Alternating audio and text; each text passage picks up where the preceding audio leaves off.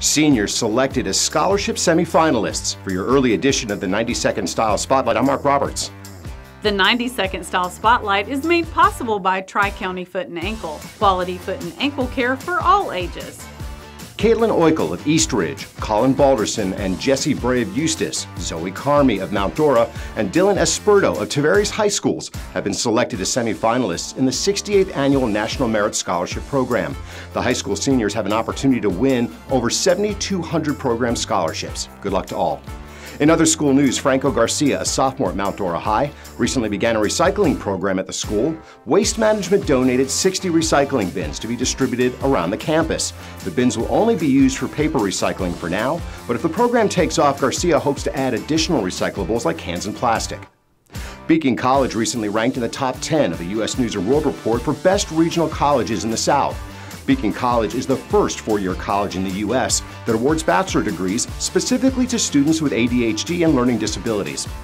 Clermont Main Street, an organization made up of downtown businesses dedicated to the revitalization of downtown Clermont, has recently named a new executive director. Maritza Rivera will fill the position following the resignation of Barbara Hollerand. Rivera brings more than 15 years of experience in event and program management to the role. Also, have you heard of regenerative farming? Learn more about how Tribal Acres in Groveland is beefing up the meat industry in this month's Lake and Sumter Style magazine, around town and online. At the time of this recording, we're still in the path of Hurricane Ian. We want to encourage you to stay up to date on the latest information. Find resources now and through the remainder of hurricane season by visiting the Lake County, Florida Emergency Management Facebook page or at lakecountyfl.gov.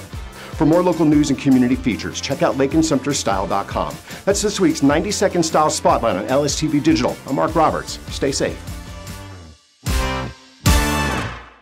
Having a problem with my heel, it was a heel spur, which I had many, many years ago, and got to a point where I had to do something. And having spoken to a couple of my neighbors and friends, one of them had been to Tri-County and recommended Dr. Rosa. She made me feel very comfortable and that I had made a good choice to go to her. It gives you a secure feeling that, things are going to get better. She'll take care of it. Schedule your appointment at Tri-County Foot and Ankle, tcfavillages.com.